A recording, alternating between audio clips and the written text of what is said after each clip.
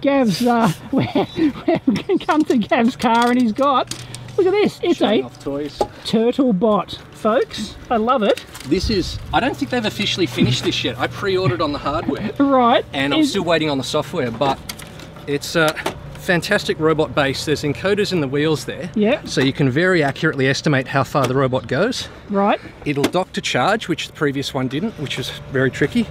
It's got a boost converter so I can power my netbook straight off the same battery. Ah, nice. That solves everything. And this guy is the Xeon, which is like the Microsoft Kinect. Oh, I was going to say, it looks very similar to a Microsoft Kinect. It's a full 3D camera, so I can go around and make a three-dimensional map of the environment. Yep. I can do a thing called SLAM, which is where I estimate how far the robot's gone and also make a map at the same time. So you're doing... Mapping is one thing, localization is another. SLAM is when you try and do both simultaneously and get more accurate than either alone. How does that track accurately on different surfaces though?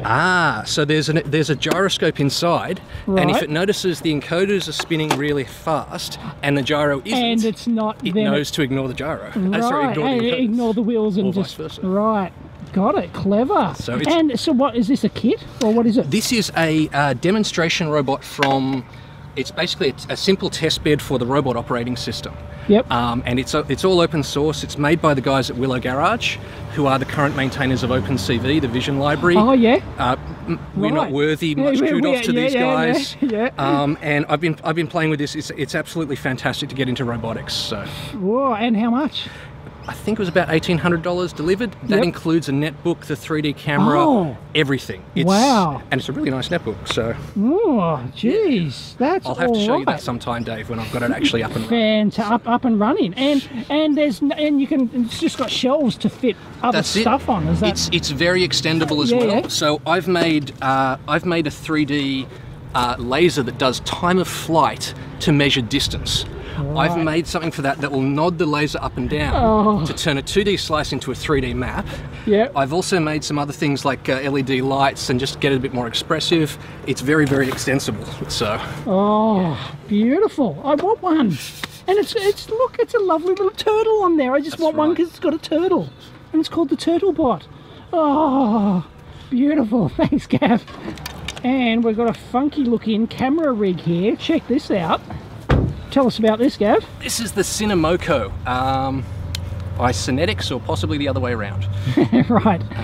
But if the battery weren't flat, it would be able to drive itself backwards and forwards along this rail. And it's all about making smooth motion control and time lapse. So you could set up a DSLR on top here. You can have it slowly moving in front of things over a course of a couple of hours. You can see clouds whirling past. It's just adds a bit of extra dynamism to a time lapse. Got it. And also you can take it off the rails and these will run perfectly well on a flat surface. If I angle it like that, you could have a nice little swirling around someone. Right, so you can follow a circular path? Absolutely, absolutely. A straight line, you could have it.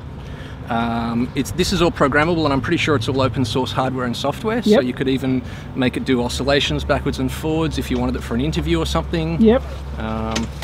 Fantastic. And how much does that kit cost? All up, this was just under $1,000, I think. Right. But it's all this screws apart. It's beautiful. It comes with some very nice little lanyard bags and things, so you can transport it, put it all in a backpack. I'm very happy with the quality.